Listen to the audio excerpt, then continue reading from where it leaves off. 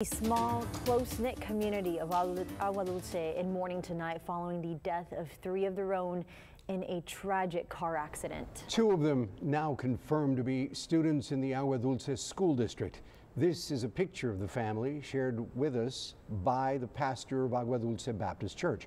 A vigil there took place this evening in honor of the victims, 35-year-old Cindy Moreno and her 2 children, Aiden, a 10th grader, and Avery, a 7th grader.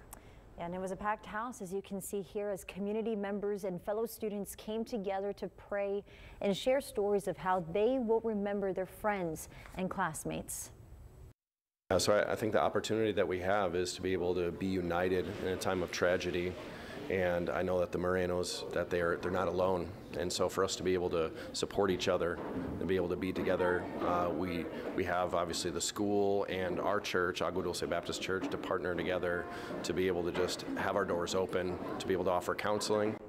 Indeed, the Morenos are not alone. Texas DPS investigators saying the accident happened just after 7 this morning on Highway 44 near Alice and involved 3 vehicles.